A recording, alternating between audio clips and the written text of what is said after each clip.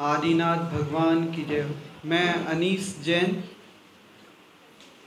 संपादक विदर्भ जैन न्यूज़, और spiritual healing मैं देश भर में करवाते रहता हूँ भक्तामर स्तोत्र की। मेरी बेटी विद्यांशी ने जिस दिन से सतपथ पाठशाला में आना शुरू किया है, मैं समझ गया था कि विद्यांशी का भविष्य बहुत ही श्रेष्ठ हाथों में मैं सौंपने के लिए जा रहा हूँ।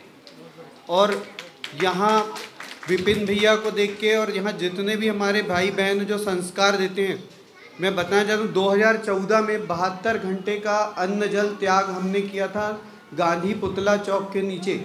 मैं और अभय साहकार जी बैठे थे। उस समय हमने 24 घंटे 36 घंटे बीत गए, लेकिन उस समय नेहरू पुतला के जो जैन मंदिर है, वहाँ जो बच्चे हैं, वो बच्चे वहाँ पर हम लोगों का हौसला बढ़ा रहे थे कि प्लास्टिक बंदी का समर्थन करो, प्लास्टिक बंदी का समर्थन करो।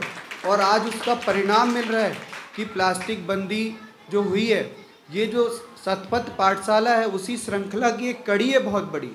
और इसमें मैं एकदम प्रत्यक्ष का एक उदाहरण बता रहा हूँ। मेरी बेटी विद्यांशी को बुखार आया।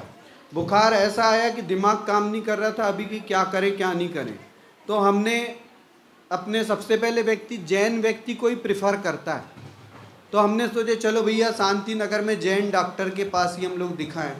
हम लोग दवाइयाँ लेके आ गए। इतने में मैं आके अपने ध्यान केंद्र में आके बैठ गया तो घर से फ़ोन आया। विद्यांशी बोलती है कि मैं दवाई नहीं खाऊंगी।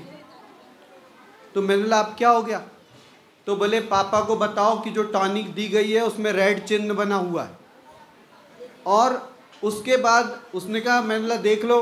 तो डॉक्टर ने तो हमसे बार बार यही कहा, जैन डॉक्टर ने, कि आप लोगों को समझता नहीं है, बच्चे मर सकते हैं, ये हो सकते हैं, ऐसा कर सकते हैं। लेकिन सतपथ पाठशाला में पड़ी हुई बच्ची ने कहा कि चाहे कुछ भी हो जाए, मैं वो बॉटल टॉनिक की नहीं पीऊँगी।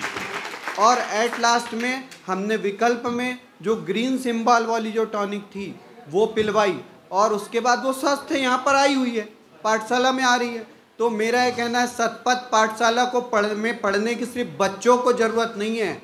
अगर बड़े लोग हैं और वो भी अगर सतपथ पर नहीं चल पा रहे हैं तो उनको भी पढ़ना चाहिए। सादर जय।